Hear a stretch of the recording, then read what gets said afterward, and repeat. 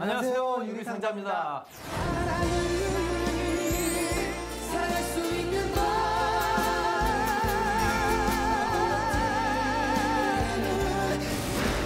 아, 433 유리상자. 윤수일 선배님의 노래예요. 꿈이었나봐라는 곡. 노래에 대해서 설명을 해주시기 바랍니다. 네. 꿈이었나봐라는 그 굉장히 후렴구가 확실하게 귀에 쏙 들어오고요. 그렇게 오래된 노래 같지 않게 굉장히 세련된 그런 멜로디여서 저희가 새로운 버전으로 만들어 가는데 재미가 있었습니다. 노래 제목 꿈이었나봐처럼 약간 꿈꾸는 듯한 그런 아름다운 추억이 될 수 있는 그런 무대를 준비하도록 하겠습니다. 유리상자 화이팅! 그대 왜 나를 잊었나.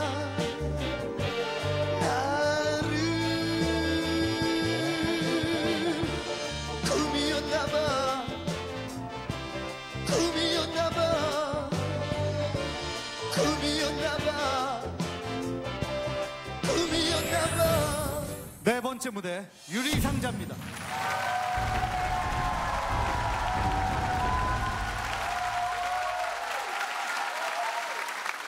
정경수 선배님 반갑습니다. 예, 제가 몇 번 전화 드렸는데 전화 안 받으시더라고요. 네. 차단해 놓으신 것 같더라고요. 꿈이었나봐 저희들 목소리로 들려드릴게요.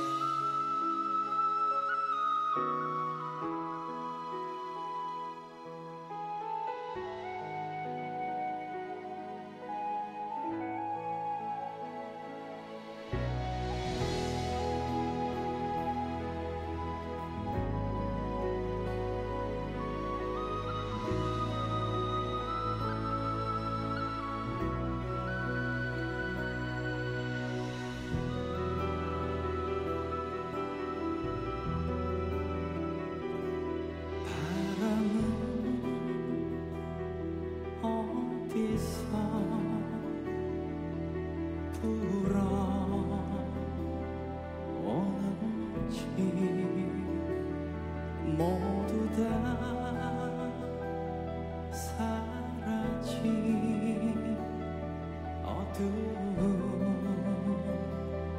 그림자들 눈물이 어리는 서러운 이 밤에 잊혀진 그 길에 낙엽이